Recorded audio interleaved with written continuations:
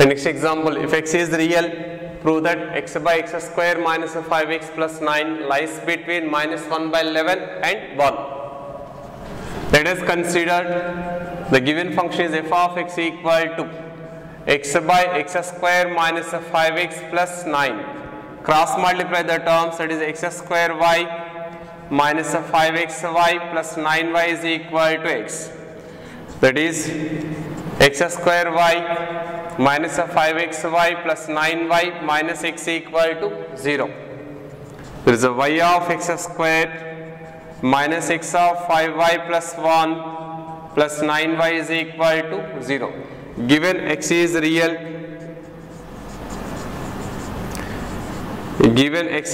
that implies delta is equal to b square minus 4ac is greater than or equal to 0.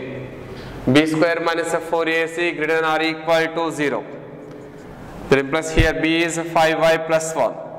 5y plus 1 whole square minus 4 into y into 9y greater than or equal to 0. Let us expand the terms, that is a 25y square plus 10y plus 1 minus 36y square greater than or equal to 0. Here 25y square minus 36y square, that is minus 11y square plus 10y plus 1 greater than or equal to 0. Minus 11y square plus 10y plus 1 is greater than or equal to 0. That implies 11y square minus 10y minus 1 less than or equal to 0.